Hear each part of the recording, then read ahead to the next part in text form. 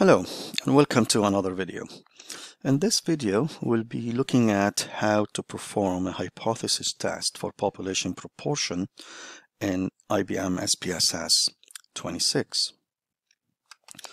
Couple of things about hypothesis test for proportion in SPSS.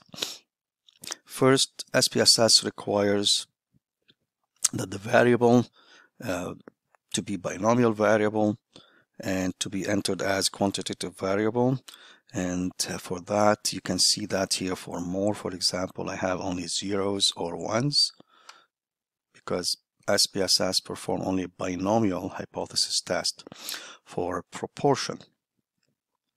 So I enter the value zeros or ones, true or false, probability of success, probability of failure, or P and Q as we know for proportion, probability of the hypothesis test that we're looking for, and 1 minus the probability of that. Now there is a way, and I will show you in a minute, to perform proportion test where the values are not zeros and 1, but we have to set up the cut point for SPSS to decide on the values less than that or equal to the cut point are considered in one group, let's say success, and other values above that point are the failure.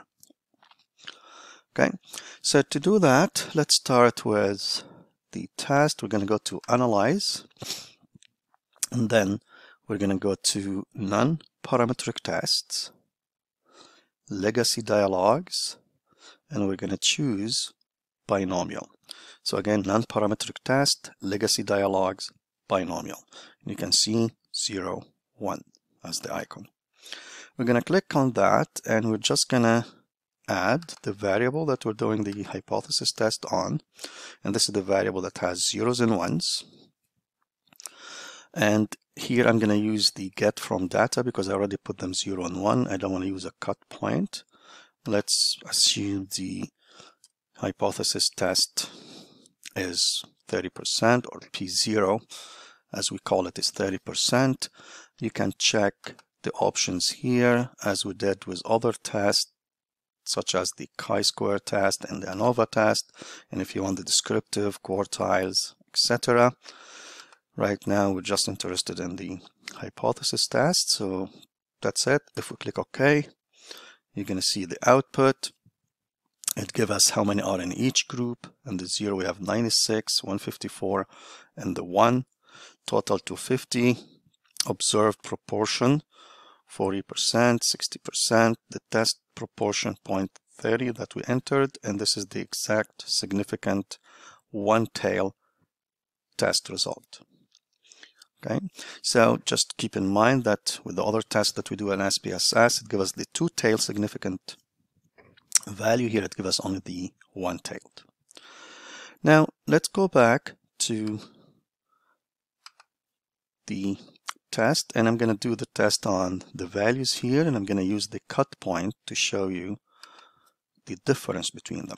So we're going to go again to non-parametric test, legacy dialogue, binomial. I'm going to remove the more, and I'm going to add this value here. So we have here values ranges from 20s to 130s, 140s, whatever the values are. You can say the cut point what you want. So I'm just going to use 60 as a cut point. So now everything 60 or less will be considered in one group, the success group. More than 60 will be considered the failure. I'm going to keep the same test proportion, and here also you can see that we get kind of the same thing. It happens 96 less than or equal 60, 154 greater than 60. That's why we have the same result over here. But if I use different cut point, these values will definitely change. So let's try to do different cut point, and you will see that it's going to be different results. So I'm going to add this again. Test proportion, let's keep it at 0.30, and let's get, let's say, 70 as the cut point.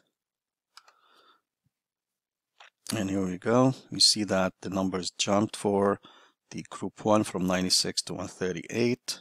The other one dropped. The percentages changed, and you see that the significant is different test.